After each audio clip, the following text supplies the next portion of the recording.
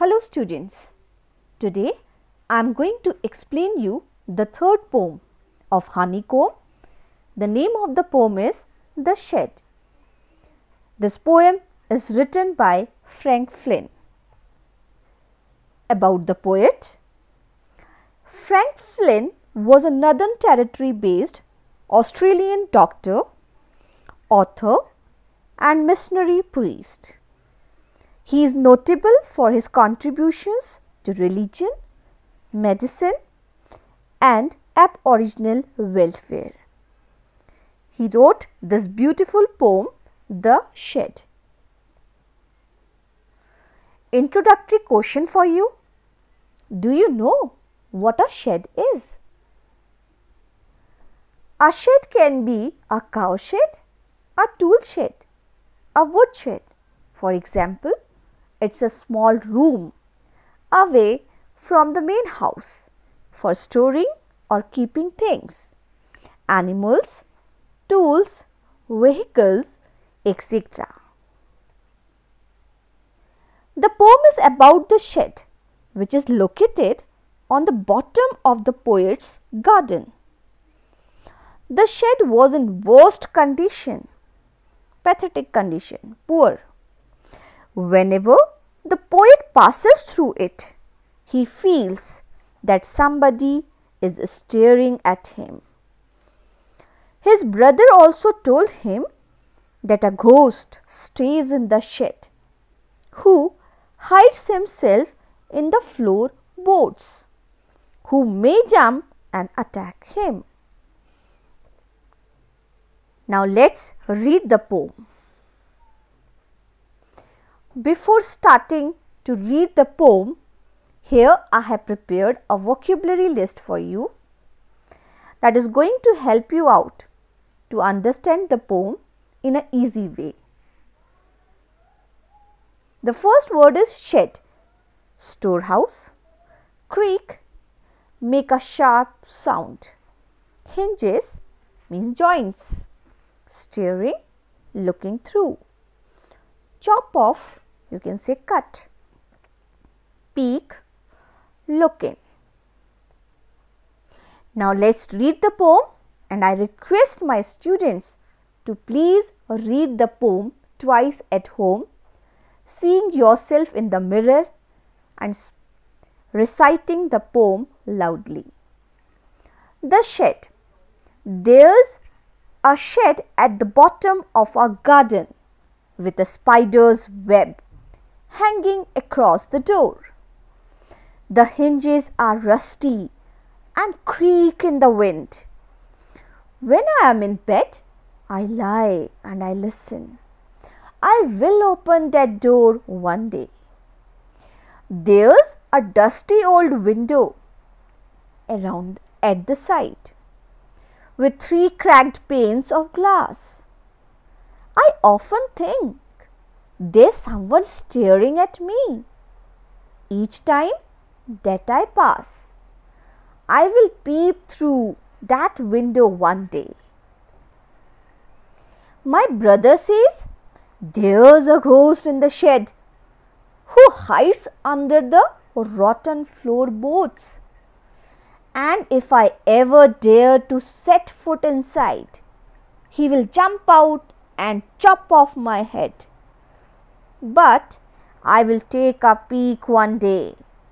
I know that there isn't really a ghost.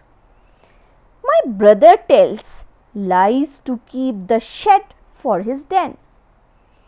There isn't anyone staring or making strange noises. And the spider has been gone from his web since I don't know when.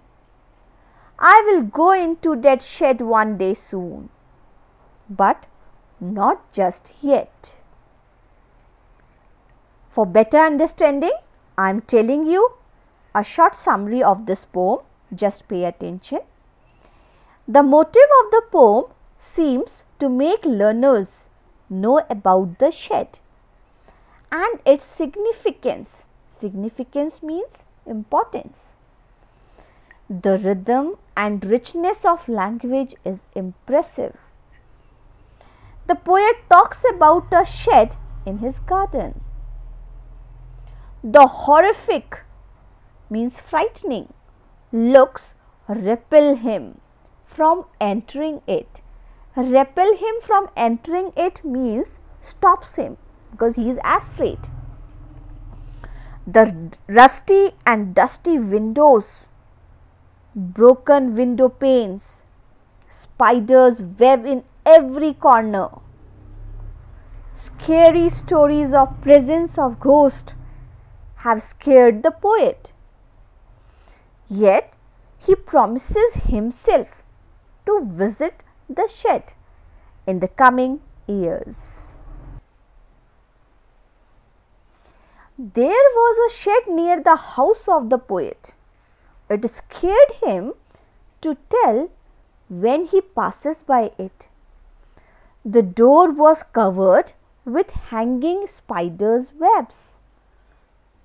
The door hinges were rusty because it was weather beaten. During the weather season, what happens? The hinges of the doors, the joints of the door becomes rusty. And when you open such doors or windows, they make a creaking sound. It created a creaky sound while closing or opening of the door.